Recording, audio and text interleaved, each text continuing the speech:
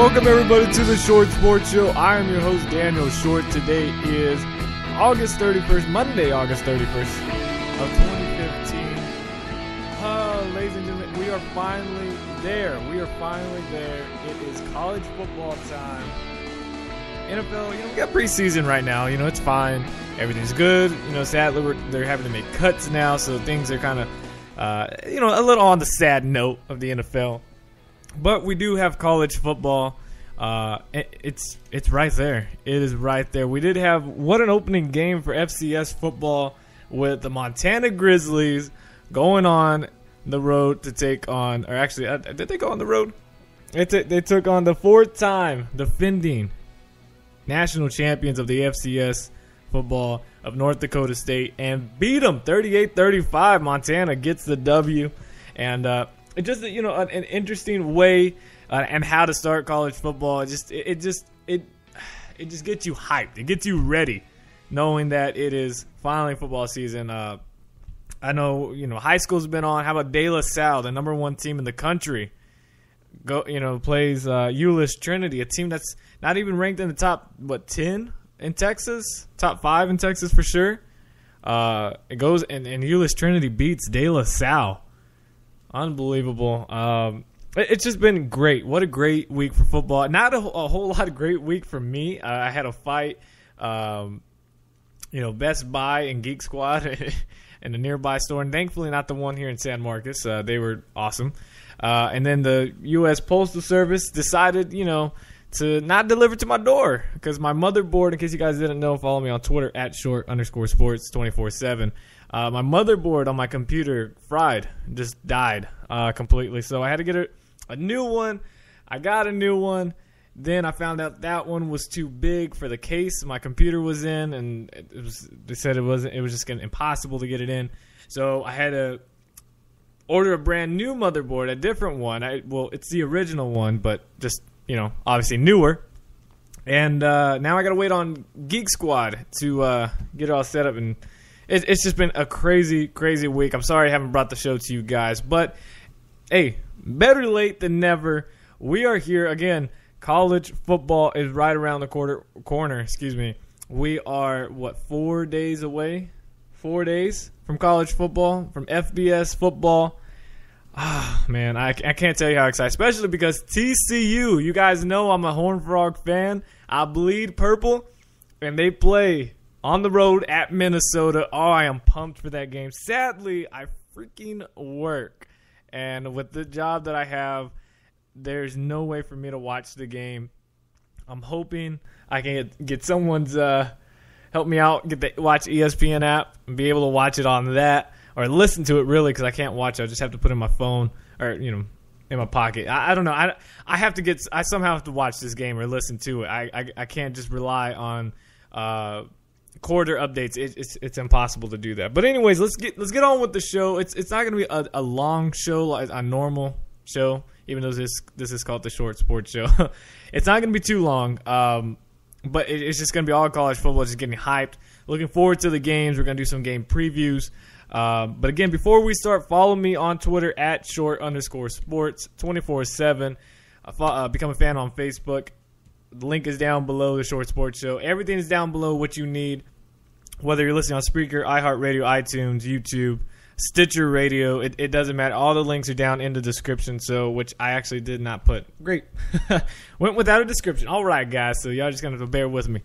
But yeah, tweet me using the hashtag The Short Sports Show, and if you got any questions for college football, for any football questions, whether it's the NFL or college football, be sure to tweet it at me, again, at @short_sports 24/7, and I'll be talking about it live on the show, and if the show ends before that, I'll tweet you guys, and then the next show, I'll bring it back up so you guys can be heard and stuff like that. So, let's get on with it. Number 7, Oregon. We got the rankings now, remember.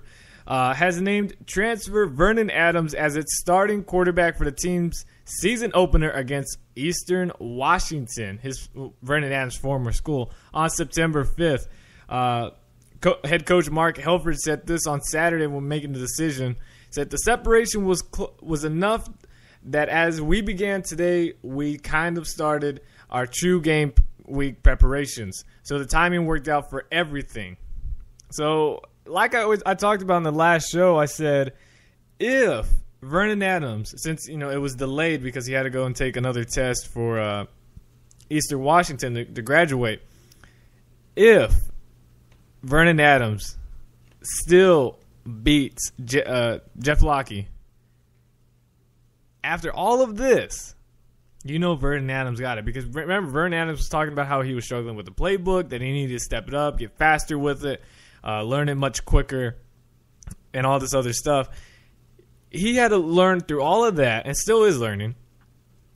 And he was late, and he's now going to be the starting quarterback for the Oregon Ducks when they take the field against his former team on September 5th.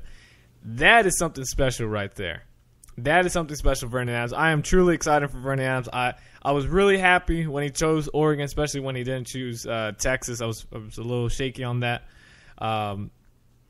But I'm excited. Oregon is going to look really good with Vernon Adams. I don't think they lose that many steps. I'm not saying he's better or as close to Marcus Mariota, but Vernon Adams, he's a dark horse. He is. He's someone. A lot of people are going to be very skeptical of him. I like him. I think he's going to shine very well at Oregon, and it's going to be exciting. So, people, again, if you don't know what he did in his 3 years at Eastern Washington, he threw for 10,438 yards, 110 touchdowns to 31 interceptions. Let me say that again one more time, guys. 110 touchdowns to 31 interceptions. He was named twice the runner-up for the Walter Payton Award given to the FCS Player of the Year. And Adams has been off limits to the media since officially joining the team on August 13th, and is not expected to speak publicly until after the game against Eastern Washington. But in just 3 years alone at Eastern Washington, almost 10,500 yards. That's incredible. And for people that think, okay, well, it was FCS level, can he beat the big teams? He went on the road and beat a ranked Oregon State team, then went on the road to play the University of Washington and almost beat them, probably should have beat them. That shows you he knows what it's like to play the Pac-12. He knows what it takes to beat a team. Now he's got more, if not better talent. Actually, it is better talent. I don't even know why I said that. That sounds stupid. Better talent at Oregon. Imagine what he's going to do there with them. I don't rule out Oregon for the playoffs. I don't. A lot of people have because they think, without Mariota, they can't really do anything. Receivers are questions. Running back Thomas Heiner out. Guys, watch Oregon. They're going to sneak up on some people. The Ducks also announced that Notre Dame transfer Matt Hegarty will start at center for the Ducks. The University of Washington has found its starting quarterback, but head coach Chris Peterson said the Huskies will keep that information under wraps until Friday's season opener at number 23 Boise State. This is what he had to say, saying, quote, "Because it's so late, we think keeping it private helps us a whole lot." So, I like it. I can understand it, but, I like University of Washington. I do. And it kind of, as a fan, it sucks because you really want to know what's going on, who's going to be the starting quarterback, what's happening. So right now, here are your guys. You got true freshman Jake Brownie, a redshirt junior Jeff Lindquist, and redshirt freshman KJ Carter Samuels. They've all been competing for the job since January when Brownie enrolled early. Brownie, who threw for 16,775 yards and 229 touchdowns in his record-setting career at one of the California high schools. He's received strong reviews throughout camp, and a lot of people consider him the favorite. Now, the previous starter from last season was Siler Miles, but he retired from football due to chronic hip injuries. And Jeff Lindquist, he spent some time out there after Miles was gone and took over the starting job. I haven't watched too much of them. I'm just hoping University of Washington finds their quarterback. They've been lost ever since, Jake Locker? I know they had Price. Keith Price, was it? I know they had him, but, after his sophomore year, they really, really, really struggled. And in his final 2 years just, was really nothing. So, they really haven't had a quarterback, a guy that has led this team. And I think it was the head coach at that time, Steve Sarkisian. I've never liked the guy. I don't like him. I don't like his coaching style. I think that was one of the reasons the University of Washington was struggling. Now you got Chris Peterson. I think they're still about 2 more years away from being a contender in a top bowl game and a contender in the Pac-12. But they're definitely on the right track right now. It's just finding that starting quarterback. And thankfully, other than Lindquist, you got, true freshman Jake Browning. If he doesn't get the starting job, then I could see them redshirting him to keep him there longer. You got redshirt KJ Carter-Samuels. He seems like he could be pretty solid. And I wouldn't be surprised if Lindquist takes it just because of game experience, older dude. I wouldn't be surprised he takes it. And then, if anything, pass it on to Browning if something doesn't happen. But I think, just Dog fans, just, hold on for another year or two and then watch Chris Peterson do his job and watch him work, because it's going to be Seattle, Washington. You're going to have 2 good football teams there in a few years. Sadly, the University of Miami has lost running back Gus Edwards for the season, an announcement that came Sunday night and with a week to go until the Hurricanes season opener.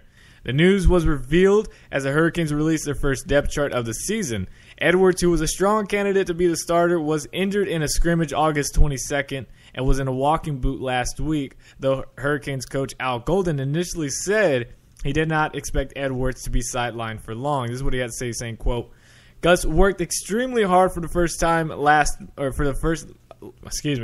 so screwing up here.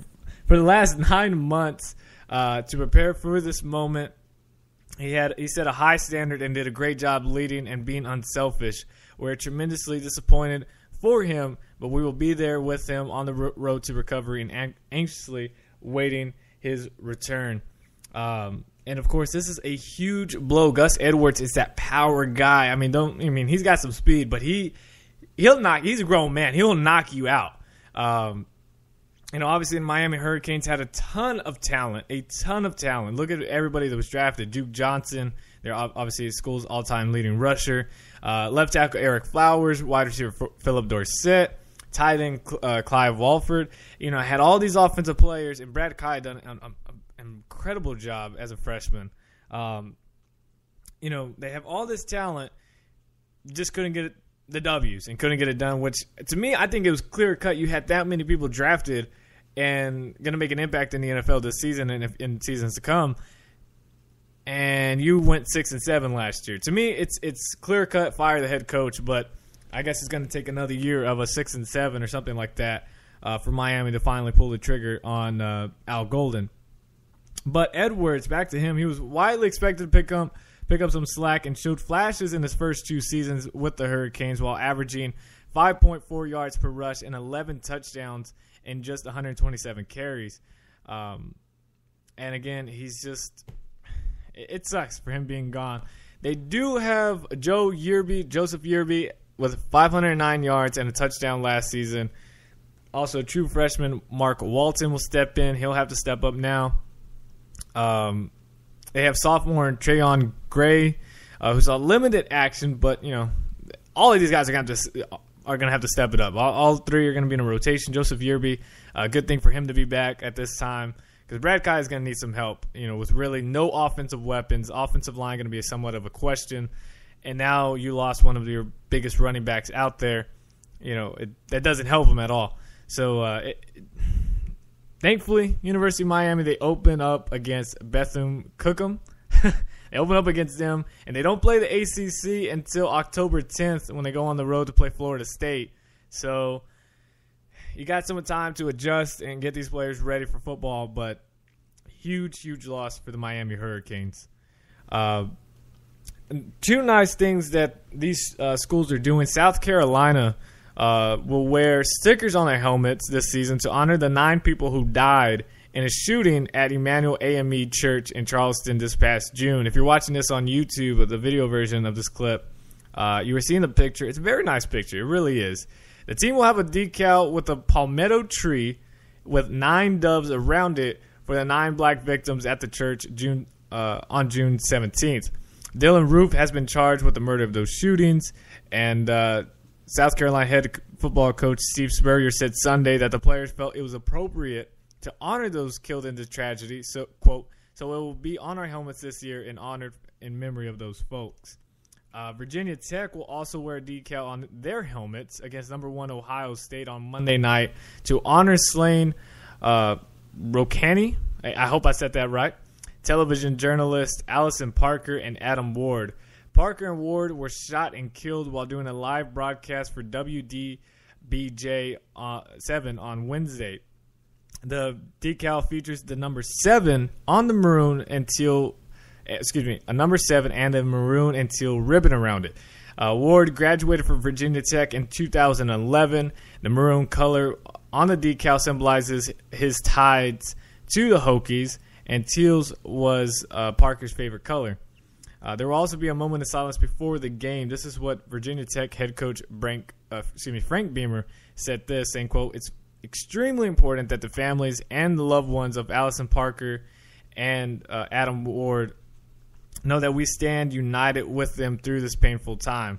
My heart is absolutely broken for the Ward and Parker families, and my prayer is that they gain strength and peace through the support and love of this community." So really nice things that these 2 programs are doing for them. And also we got some breaking news, but it is really nice. I wish Virginia Tech would do that, all year long, not just a one game. I know it's against Ohio State, but still I wish it was a little bit longer. But still very nice for what they are doing. The news was Bills quarterback Tyrod Taylor will be Week 1 starter, according to Fox Sports. He beat out Matt Castle and E.J. Manuel for the job. Also, the Cowboys have no interest in signing recently cut Bills running back Fred Jackson at this time. And also, there was no settlement reached between Tom Brady and the NFL. The U.S. District Court Judge Berman expected to rule on the case by Friday. So, some pretty big news across the NFL right there. But it is time to talk about college football, and it is time to go through I guess we can do our picks. I didn't set up for picks, but I want to do picks. I love doing picks, and you guys, I'm sure you love doing picks as well. So this is what we'll do. Our picks, I will post after this show's over with. I'll go through, I'll tell my picks right now, and then I will put a picture on Twitter and Facebook of my picks, and you are allowed to do your picks as well. You can tweet it, DM, really whatever, and message me, or put a picture of those. You can just use your phone, like the notepad on there, whatever. And tell me what your picks are. At the end of the season, we'll give something away. You guys let me know what you think. Hey, it's not going to be like a 50-inch TV or something, because, I'm on that broke budget as well. But I'll save something up, so that way it's a great way to interact with you guys. And whoever has, even if I win, the second person, whatever, whoever has who's ever right, has the most picks right, at the end of the season, before the bowl season, then we'll also do a special one for the bowl season. We'll win something. I'll announce it Friday when we do our show again. We'll do a show this Friday, and I'll announce it, what it will be, and we'll have a first, second, and third place winner. That's what we'll do. All right, guys, so here we go. Stick with me now. Of course, Thursday, September 3rd is the first game of college football of the FBS. It starts off with Alcorn State at Georgia Tech, 6:30 Central Time on ESPN3. Obviously, we're going Georgia Tech on that one.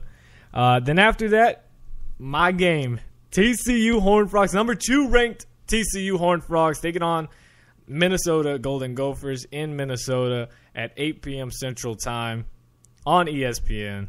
Ladies and gentlemen, who else am I going to go with? Of course, TCU gets the W. And then finally that night, to wrap it up, at 9 p.m. Central Time on the Pac-12 Network, you have UTSA Roadrunners going against the Arizona Wildcats, number 22 Arizona. I have to go. This is pretty tough. Last year, Arizona beat UTSA 45-21. It's probably exactly what's about to happen again. So let's go with Arizona. Excuse me. Even though I would love to see UTSA get the upset right there, but UTSA lost, 22 players, 22 seniors? Yeah. On Friday, we have number 5 Michigan State taking on Western Michigan at 6 p.m. Central Time on ESPNU. Obviously, Michigan State. Number 4, Baylor. Boo. Going against SMU. Even worse. Boo. Actually, no, I like SMU more than Baylor. I hate Baylor with an absolute passion. 6 p.m. Central Time on ESPN. I'm going with SMU, baby. Pull the upset. Pony up, baby. Let's go. I hope SMU wins that so bad. I never have rooted for SMU so much that I am right now and cheering for SMU. University of Washington goes on the road to play Chris Peterson's old team, number 23, Boise State, 9:15 Central Time on ESPN. I am going with Boise State. It sucks. I want to go Washington here, but Boise State has more has more experience on that team. We still don't know who the starter is for Washington. And, it's just the defense of Boise State. A lot of people are not looking at Boise State and the defense and what they can do. Watch it. Just watch it. And then we'll go Saturday, September 5th. We'll do all the top 25 teams. That's all we're doing. Texas State taking on number 10 Florida State. I wish my Texas State Bobcats could do something and get the W, but I don't see that happening. And anyway, Everett Golston has a field day against a terrible defense. Florida State gets the victory. Number 21 Stanford taking on Northwestern, going with that is 11 a.m. on Central Time on ESPN. Going with Stanford. Louisiana Monroe going against number 9 Georgia, going with Georgia there. Tennessee Martin going against number 17 Ole Miss. A lot of these games are going to be clear cut for the first 2 or 3 weeks. Wofford taking on number 12 Clemson. Deshaun Watson, watch him. He gets the W. Virginia taking on number 13 UCLA, and I'm going to go Virginia here. Virginia has more experience, even though the offense is a little questionable. But UCLA starting a true freshman at quarterback. That's going to be at 2:30 Central Time on Fox. That'll be a good game to watch. But I'm going Virginia there. University of Texas in El Paso, UTEP, the Miners, taking on number 18 Arkansas on 2:30 Central Time on ESPNU. Going with Arkansas there. A really good game on 2:30 Central Time on CBS, Louisville taking on number 6 Auburn. I am going Louisville here. I think Auburn is the most overrated team in college football next to Baylor. I don't understand how you can go 8-5, get demolished in a bowl game, and be projected to go into the playoffs. Jeremy Johnson does not impress me at all. Gus Malzahn, I have much respect for him, but the defense is very questionable. Offense, they have a great playbook, but, Louisville's defense is going to be there. It's just whether the quarterback and the receivers can be there. I'm going Louisville there. Southeast Missouri taking on number 24 Missouri. Going Missouri there. Cupcake game. Bowling Green taking on number 25 Tennessee. Going with Tennessee there. Akron taking on number 19 Oklahoma. Going Oklahoma. Number 15 Arizona State on the road. It's not in College Station. I do believe. I think it's actually somewhere else. Was it going to be in Houston or in Dallas? Let's see. No, it's going to be in Houston, Texas. Arizona State taking on Texas A&M. A&M's defense still probably really bad. But Kyle Allen, did he get the starting job? I believe so. Hopefully Kyler Murray can go out there and save it for A&M, but I'm going with Arizona State. They're too explosive to not go for them. And now ESPN wants to mess up on me. Come on, I'm trying to get the scores. All right. Uno momento, folks. How is everybody doing?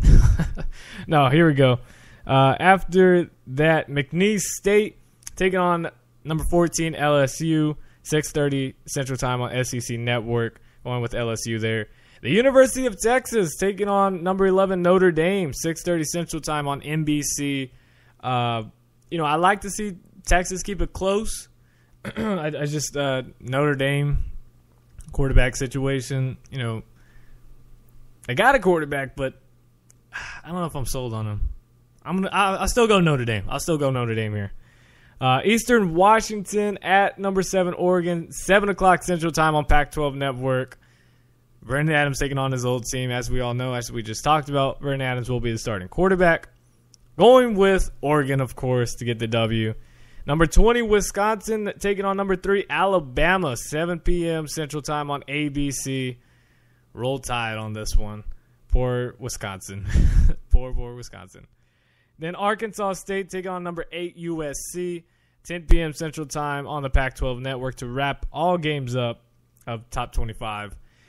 USC there. Cody Kessler has a field day. And then finally, Monday, September 7th, number 1, Ohio State taking on Virginia Tech on the road. Now, Virginia Tech did beat Ohio State with JT Barrett, which a lot of people say was the best quarterback for that team. Again, that's 7 p.m. Central Time on ESPN. Now this game's at home. Virginia Tech is playing with a lot of emotion because of the shooting that happened, with the memorial service that they're going to have for them. I'm going Virginia Tech. I'm hoping the Hokies can do it once more for the TCU Horned Frogs. Just please beat Ohio State. If not, we'll just have to beat them in national championship day. It's all good. But either way, I'm going Virginia Tech. So in case you guys, want to see those picks again, I'm going to take a picture of my picks, save them. All picks must be in by the first game of Thursday. They must be in. If you're 1 minute late, you are automatically out for that week. You're done, or actually for the season, really, because I want to get it all updated now because I want to be like, someone come in week 2 or week 3 and say, oh, well, I have a better percentage than this one, but this one was here week 1. Snooze, you lose. So, must be in by Thursday. We'll just go ahead and say must be in Thursday, September 3rd at 3 p.m. Central Time. Central Time, guys. 3 p.m. Central Standard Time. All picks must be in. And that'll do today's show. It was just, a quick show. College football recap. I'm excited. My TCU Horned Frogs, we got to get it done. If anybody wants to help me out and get that Watch ESPN password, DM me on Twitter, Facebook, Instagram. It doesn't matter. I need to watch my game somehow. I got to watch it. I got to see it somehow. But if not, guys, as always, thank you so much for listening. Whether you're listening on Spreaker.com, iHeartRadio, iTunes, Stitcher Radio, YouTube, whatever it may be, thank you guys so very much for watching. And I'll see you guys this Friday. This Friday we'll have a show. We'll recap Thursday night's football games. Again, a more in-depth preview to college football games and the NFL, any news going around. We'll do our normal show this Friday here on Spreaker.com and wherever else you're listening on. Thank you guys so very much. Again, follow me on Twitter at short_sports247. I will see you guys Friday. Go Frogs. Go whatever team you're rooting for, unless you're rooting for Baylor or SMU or Texas Tech. That's the teams I don't care about. But anyways, I'll see you guys then. As always, God first. God bless. I'm out. Peace.